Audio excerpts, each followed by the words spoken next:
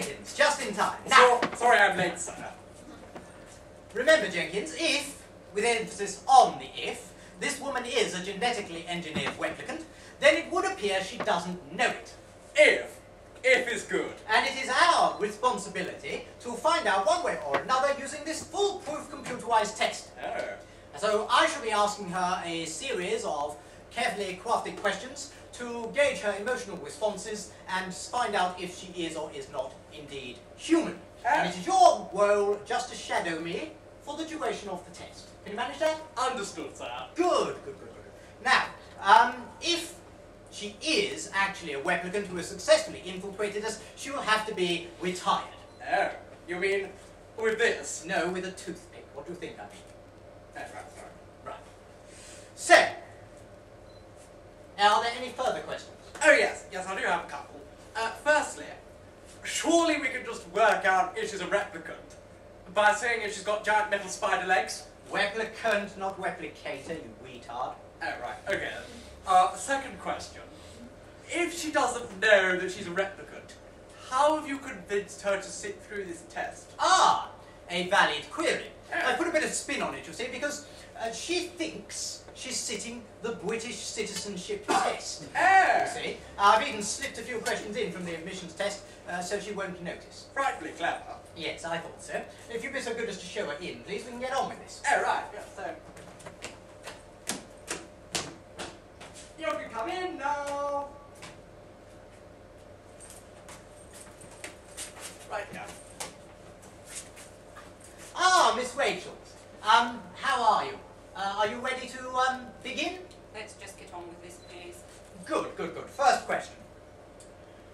A friend knocks on your door after a very long day of travelling. Do you A, welcome them with a hug and a smile, B, ask them about their journey, C, talk about the weather, or D, hit them with a fish? The weather, obviously. I see. Question 2, chips.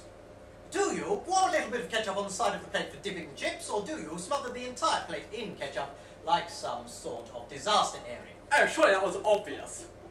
Sure. I don't like ketchup. I'm afraid you have to pick one of the options. Why? How is it relevant? My responses are limited, you must ask the right questions. Fine. Whatever. All over the chips, I suppose. I see. Third question. A stranger is approaching you along a very narrow hallway. Before you know it, he's almost upon you, neither of you having stepped aside. What do you do? What do you do? What do you do? What do you do? What do I do? No, what does she do? What do you do? I'll have to hurry you.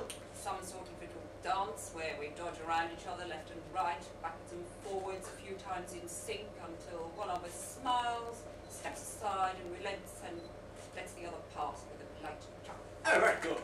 Shut up, Jenkins. You are in a queue for an ATM machine. After a very long wait indeed, the gentleman in front of you in the queue turns round to you grumbly and says, "It isn't working. I'm so sorry." What do you do? Oh, that's a tough one.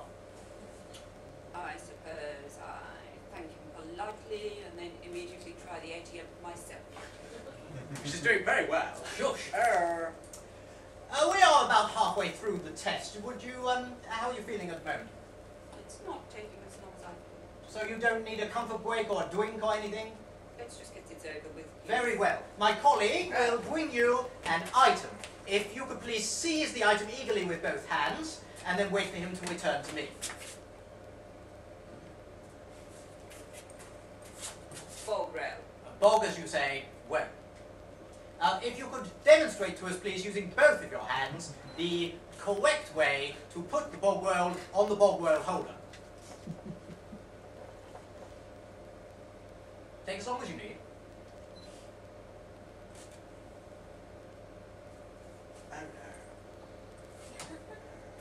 You may put the bog roll on the floor, and at the conclusion of the test, it will remain yours to keep. Oh, thank you. You are very welcome. 3 more questions and then we're completely finished.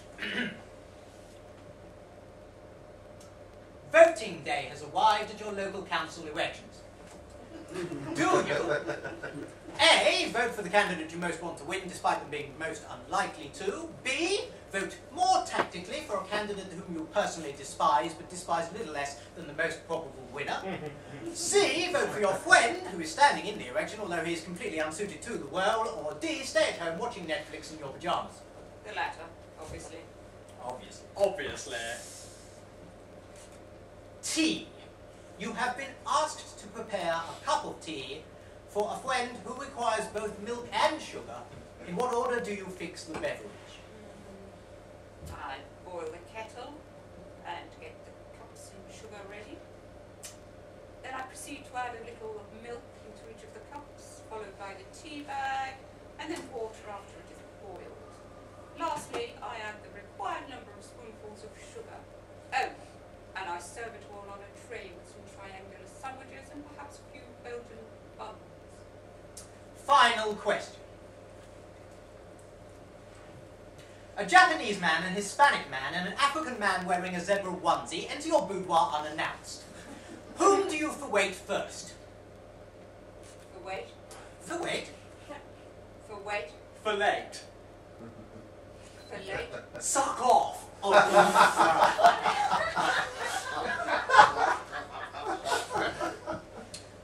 Is the zebra man naked under the onesie? For the purposes of this question, yes. Him.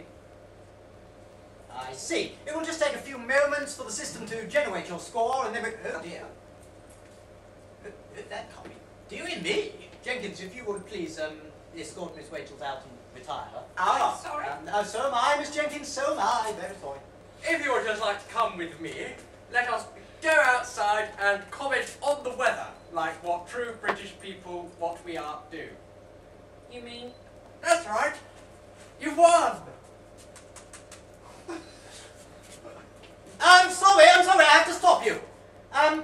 There's been a most dreadful, awful mistake. Yes? You forgot to take your ball roll. Thank you. You're welcome.